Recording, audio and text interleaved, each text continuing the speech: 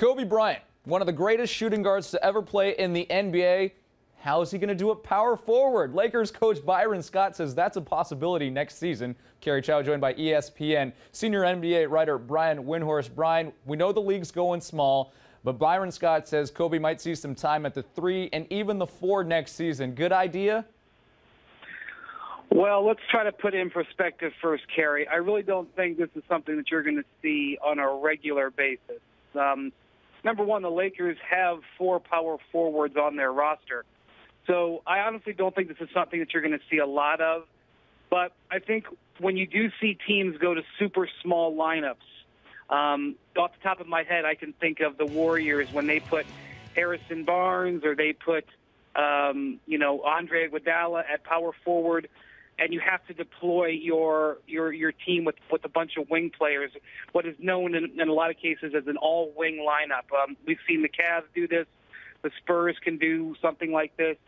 And so I guess in those situations, depending on the matchups, you could maybe see Kobe play de facto or quote-unquote power forward. But I don't think it's something that you're going to see on a regular basis.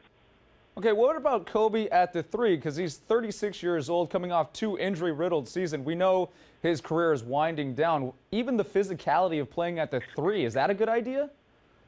Well, yeah, they don't have as much depth at the 3 as they do at the 4.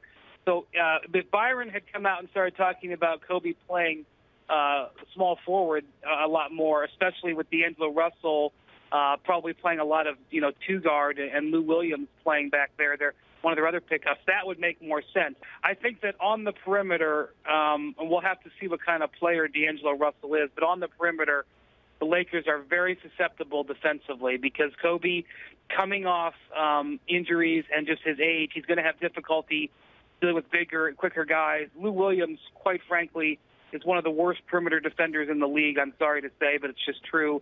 And Nick Young is not an accomplished defensive player either, which is one of the reasons why I think getting Roy Hibbert, who is one of the best backline defensive players, is actually a really nice move. I think Byron also mentioned he'd like to get another wing player who can play that, both the combo forward, power forward, and small forward. I don't know who that player is. They don't really have many options left, but I think he'd like to get one more player like that so that Kobe wouldn't be put in that position as often.